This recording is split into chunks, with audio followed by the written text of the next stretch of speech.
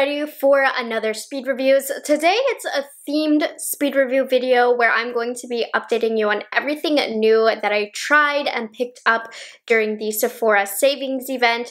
I believe I had 3 separate haul videos, so I have everything right here in front of me. Now I'm not including the things that I replenished, so things that I tried before, reviewed before, just need a backup of. Not including the hair stuff either because I haven't tried them yet. I've been out of town. I just got back from LA, so I have not blow dried my hair to try that. But I'll keep you guys updated if I notice any game changing or hair trashing happening. But let's go ahead and get into the makeup. A lot of this I feel like I've been testing for weeks now, enough so that I've talked about them in multiple videos. Starting off with the first one, which, by the way, if you don't know speed reviews, basically this is where I collect a bunch of products for one video and I share my thoughts after thoroughly testing these products in different ways with different products. So these are reviews after actually using these multiple times. So the first one is the Supergoop Glow Screen, which I have absolutely fallen in love with. I've literally done a dedicated short on this about how much I love this, how much this is the product of the summer for me because it gives you SPF. It also leaves a very pretty glow to the skin. For me, I don't find that it pills up. It also feels very hydrating. It's kind of that all-in-one, and it feels really lightweight as well. It doesn't weigh my makeup down. Now, I will say, I've had a lot of you share that this product did not work for you. Maybe it got too oily, maybe it pilled up, maybe, you know, a lot of you said that it's not strong enough as an SPF and it's necessary for you to use another SPF with it. So do keep in mind that not everybody had as positive of an experience as me, but I really like this. So my skin definitely approves of this. Next up from Rephr Beauty, this one I also made a short on. This is the Rich Bish Priming Serum, and this one is really strange because it will literally stretch out. I believe there's an ingredient, they actually commented on my TikTok, it's like snail something or other that makes it stretch, but it's not sticky by any means. It's actually very hydrating. It applies really smooth to the skin. I very much like this primer. If you like a good hydrating primer, this is beautiful on the skin. It leaves a pretty glow behind as well, and honestly it's just kind of fun to apply, so I've enjoyed this a lot. I recommend this if you have dry skin. Concealer, I picked up 2 during the sale. The first one is from Huda Beauty. This is the Glowish Bright Light Sheer Concealer. Honestly, not the biggest fan of this. Now, it is a little too dark for me, so the light medium shade did not work out for me. The consistency of it, it's very glowy. It has a lighter coverage. I think I would definitely like this more had it been in my shade, but still, it's not one that I felt the need to buy in the correct shade because it's not my favorite concealer. It is like a skin tint in concealer form. I have a lot of other products that perform similar to this. This one is a little bit more glowy than what I'm typically used to. The good drugstore version of this, I would say, is the Physicians Formula one that I talked about recently. They have one that has very light coverage like this and is glowy, and since they have that Physicians Formula, I don't feel the need to have this one. So it's okay, but I'm not in love with it. I don't even know that I really like it, but it's not bad. But just know you're getting very little coverage and it's very reflective against light. On the contrary, I love this Valentino Beauty concealer. So I don't even think it's called Valentino Beauty. It's very Valentino, but it's Valentino's beauty brand. So this one I also bought in a shade too dark. So I started off with the shade MN2.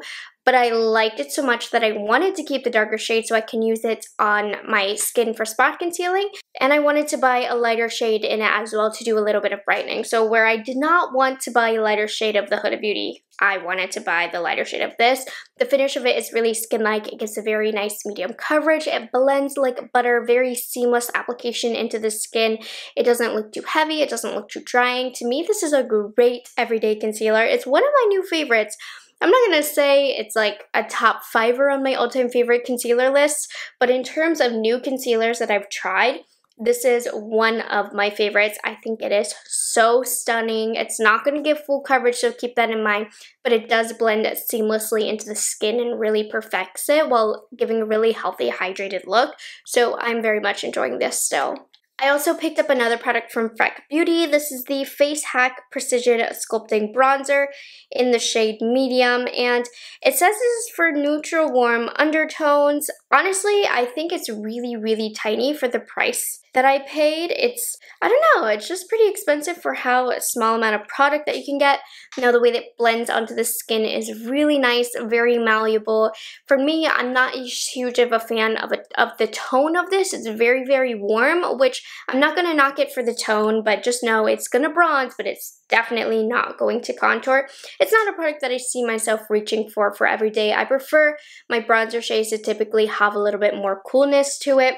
So it's not my preferred shade, but the formula does blend up very easily. I think it's kind of small as well. It's going to be one of those products in my collection where, you know, it's not bad, but I'm also not going to reach for it over any of my favorites. Same thing kind of goes for this Glossier Solar Paint Luminous Bronzer Cream. I like this. I don't love it. Again, I'm not reaching for this over my favorites. It has a little bit more of a red undertone compared to the Rephr Beauty. It blends in beautifully. I don't have anything bad to say about it, but I feel like the colors were kind of weird in this range just all together. It also has like a slight metallic finish, which if you have wrinkles and stuff like that, and fine lines on the skin, that can emphasize it. It's not a bad product, but again, not a great product. It's a product that I find myself to reach for if I'm using other Glossier products, because when I do my makeup, I think of it holistically. Like if I'm using a lot of a certain brand, I'll reach for this because in my head it's supposed to work better with those products, but I don't see myself after this reaching for it too often. Something that I do love, love, love is from Makeup Forever, and I love this way more than I thought I was going to. This is the HD Skin Face Sculpting Palette, and this one is intimidating. When I saw this, I was like, I don't know how much I'm going to reach for this. This kind of catches me more for makeup artists, and I'm not actively taking clients right now, so I didn't think I was going to love this as much as I did, because I also have like the one that has the blush and the foundation and stuff like that, and I don't reach for it that often, but I've been using this a lot. I love a good sculptor. I love a good brightener, and I've been very much enjoying this for kind of customizing my face color. So if I need brightness in a certain area, I'll reach for this. And I can be using any other products. Like I don't need to just use this, but if I want to add some definition and brightness to my face, I'll reach for this. This even has a beautiful cream highlight formulation, which I'm normally not a fan of, but the quality in here is really nice. So I also did a TikTok and short form video of how to use this and how I like to use this. I definitely recommend checking that out if you want to see it in action from me. It's a very easy blendable product, but I've just liked it for the convenience of kind of touching up and adding those extra finishing details to make my makeup look complete. I don't want to say it's necessarily worth $85. This is a very expensive palette. Something that can do similar is the e.l.f. Contour Quad if you don't want to spend $85. But I did spend my money on this, and I did end up very much enjoying it, and I can see myself continuing to use this down the road. Lots of cream blushes were purchased during this period. So I got the shade Dawn in the Glossier Cloud Paint. This is much more orange than I normally go for. It's definitely a shade that I need to pair with the correct colors in order for this to work. Very, very pigmented. This is going to work great for medium to deeper complexions as well. It blends in beautifully. It is a gorgeous formula. Not my go-to for color, but it is something unique to my collection. So I haven't reached for this a ton because the orange is a bit intimidating to me, but I can see myself using this a lot more over the summer. The formula is gorgeous. Another one that I tried that was a little out of my comfort zone color-wise is from Say. This is a dew blush in the shade Poppy. Interesting, I found that it stained my cheek today. You'll see I kind of struggled to blend it out. So I actually ended up taking my makeup off to try the next blushes, and this stained my skin after I took my makeup off. It's kind of a beautiful hot pink corally orange shade. I do recommend, so that it doesn't stain as much, to kind of, I know you're letting air enter it, but mix it up a little bit, shake it up a little bit so that it's not going to stain the cheek, and you'll get more of an even blend that way. But yeah, I did not mix it and it stained. It was a little harder to blend. So today was oddly enough the first negative experience that I had with this. I've had a lot of fun with it. Otherwise, I found it very easy to blend. The color itself is intimidating, so I always make sure to use a lighter amount.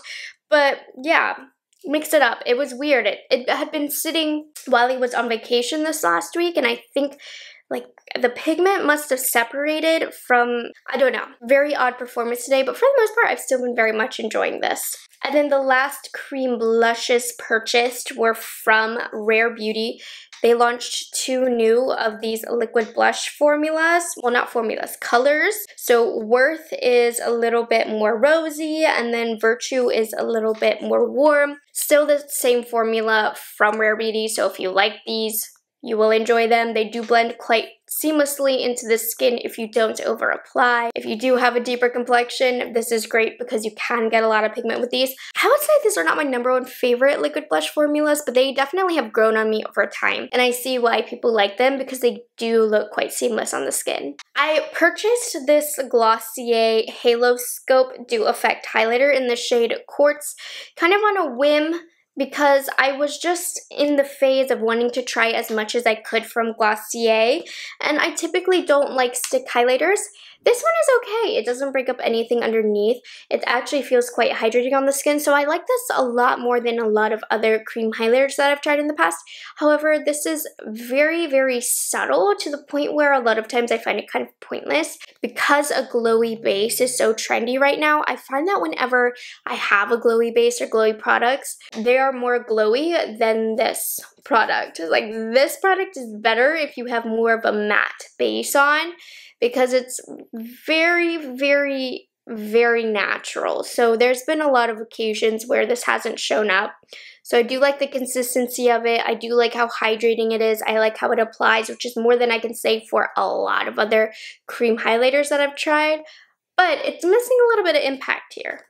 Okay, we're going into 3 new powders that I've tried. So this is a tried and true formulation for me. I just picked it up in a new shade. So this is the Huda Beauty Easy Bake Loose Setting Powder, and I picked it up in the shade Cherry Blossom Cake, which is a really light pink shade. I find that on my skin tone, the pink doesn't show through as much. It just is a nice brightener, and so why a lot of people have been using this type of shade is because the pink brightens the skin. This is not going to work great for every skin tone. I like how on myself it isn't too pink. I was a little worried about that, but it's still that really great Huda Beauty formula that quite frankly makes my pores disappear. This is one of the most smoothing powders on the market. I highly recommend it in any shade that's going to work for you. And then for pressed powder, I've been using this Laura Mercier Real Flawless Luminous Perfecting, I feel like I'm like reading it like this, Real Flawless Luminous Perfecting Translucent Pressed Powder. So this I like after setting my makeup, so I'll put down my favorite kind of blurring powder, the Huda Beauty, and then I use this to set the rest of my makeup because it does have a very subtle sheen to it, which I find looks really natural on the skin.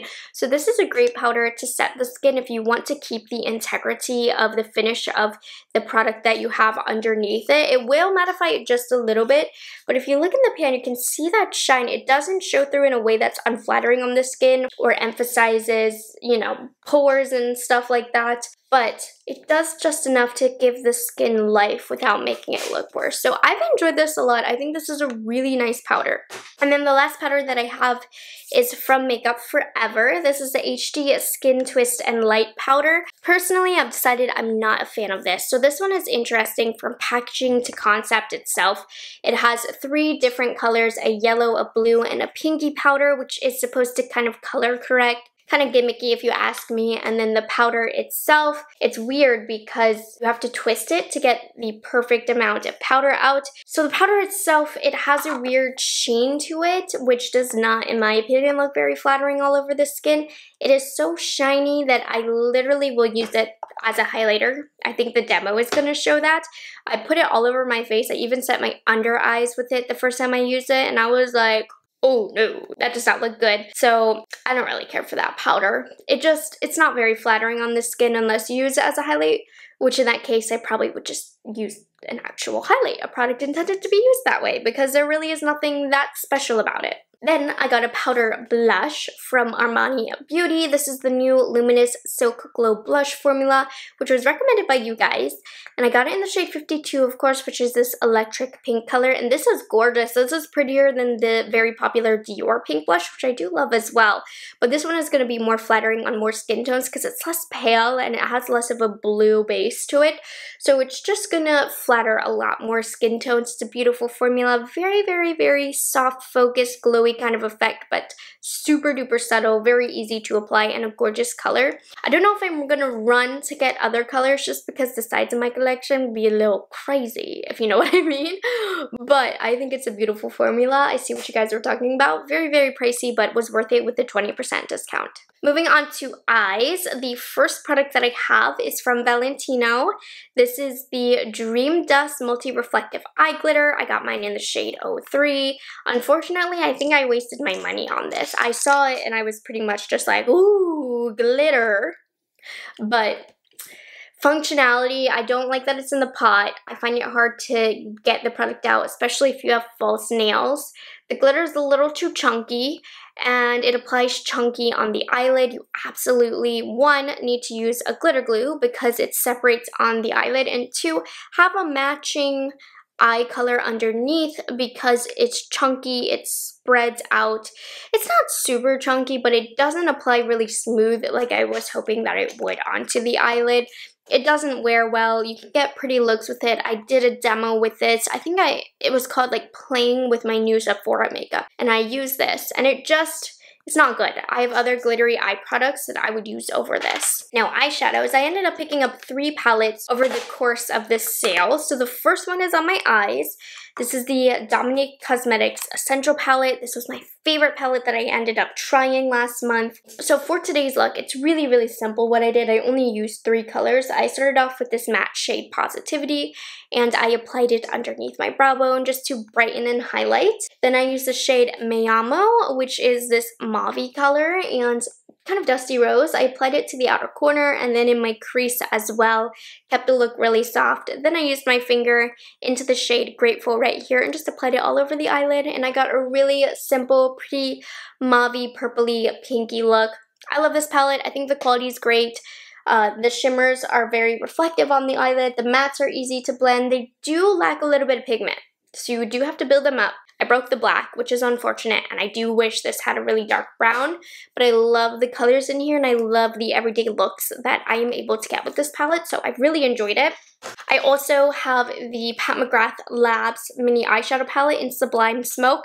This was great. I went to LA last week, and this was the only eyeshadow palette that I brought. I really like it because it's a curation of all the colors you're going to need to complete one eye look. I already had all of these shades in my main collection, but you know the size of Pat McGrath palettes.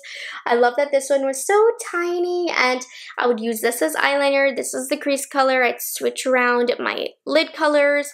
Maybe I deepen up with this. The quality was really nice. It's really cute and tiny, fabulous for travel. Loved it. And then I also picked up the Glossier Monochrome's Essential Eye Trio in the shade Teak. I kept seeing these in ads, and I thought it looked so pretty. It's not as pretty as it looked in the ads, I'm not gonna lie. It still is a nice palette. A little underwhelming. This doesn't have a lot of pigment to it. This one, while smooth, a little underwhelming. And this one is very pretty, but the ads made it look like it was more reflective than it actually was. So I feel slightly bamboozled by the ads. It's still a very nice palette on its own, very easy to blend, but it looked immaculate on the girls that were demoing it, and it looked fine on me. But I was like, why is it not making me as beautiful as these girls? Okay, now lips. I picked up 2 products from LYS Beauty. The first one is the lip pencil in the shade Lavish, which is a really nice, everyday, warmish, but still kind of cool taupey color as a lip liner. I really like this formula. It's not too waxy, it's not too dry, it's not too creamy. It's that perfect in-between. I like that it's a sharpenable pencil. Just a really nice, solid lip pencil. And then the lipstick, I like it because it's really, really slim. So this is is the shade Dreamer. It's quite creamy on the lips. It applies very, very smooth. Overall, I really like LYS a lot because it's one of the more affordable brands at Sephora, and I thought that these two made a beautiful combo. They were very comfortable on the lips, so a really nice, more affordable side of Sephora to shop for. I like these. I think they're very, very high quality. I like how slender both of the products are. They feel great to apply. Very nice formula. I don't have anything bad to say about these, and really great colors. Another lip liner that I picked up was from Rephr. This is the Lip Sculpt in the shade Taupe. I don't like the packaging. It's not slender at all. The shade Taupe is less cool toned than I thought it was going to be, and it's a little bit on the light side. Nonetheless, it's a very nice, smooth, easy application. Don't have anything bad to say about it. Not wowed by it, not wowed by the longevity, but it's not bad at all. It's just kind of there, you know? I probably wouldn't pick up another color, but I'm not mad that I picked up one color. And this was an accidental purchase. I meant to pick up the liquid lipstick, but I still like the color, so I held on to it. This is from House Labs. This is the Le Monster Lip Crown in the shade Blush Matte. I knew I didn't love this formula to begin with. It's a little drying on the lips. It does emphasize lines and dryness, but it's a pretty color. If you pair it with the correct lip products to counterbalance the dryness of it, it's going to end up being fine. It's a smooth application. It's a beautiful color. It's fine. You know, I'm not overjoyed that I ended up with this, but I'm not upset. That's why I kept it in the first place. It's been a nice everyday color for me. And then I picked up the Dior Lip Glow Oil in Cherry Oil. I wanted to go for the darkest color to get the biggest impact on my lips. Unfortunately, this might as well be clear, which is not what I was hoping for, which was my mistake. I should have swatched it in store. But sometimes the testers, even if I just use them on my hand, I'm like, ooh, I don't know who touched this. Especially with something so sticky like this and thick. But yeah. It ended up being pretty clear. I still love the feel of this on my lips, but the color did disappoint a bit. Now, the last things that I picked up that I wanted to share with you, you guys know I've picked up these Sephora favorite kits. I think they're the best value. I just wanted to share some newer products in each of these that I've discovered. So from this one, I traveled with the Necessaire body lotion. It was really, really nice. The Missing Person Fleur perfume, not as big of a fan of the scent of it. Lawless Forget the Filler, I've tried this before. It's so cute and tiny. I brought it with me to travel. This new color of the Rose Ink was gorgeous. I didn't try this, but I already know I love this.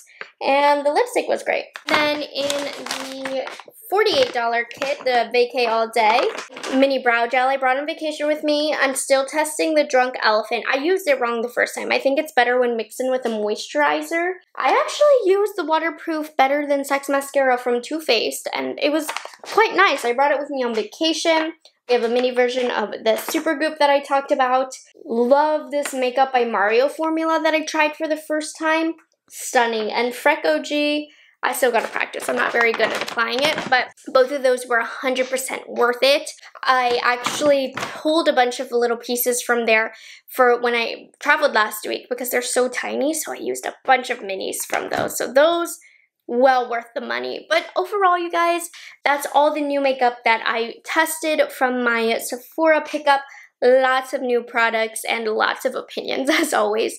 So I hope you guys enjoyed the speed reviews and found it helpful. If you tried any of these products down below, feel free to share your opinion. I love getting when you agree with me, and I also like it when you disagree with me, because then I was able to share useful information about this. Even though I loved it, a lot of people didn't. So I hope you guys enjoyed this video. Make sure you like it and subscribe to my channel, and I'll catch you guys in the next one. Bye guys, have a good one. Was that English? Bye guys, have a good one.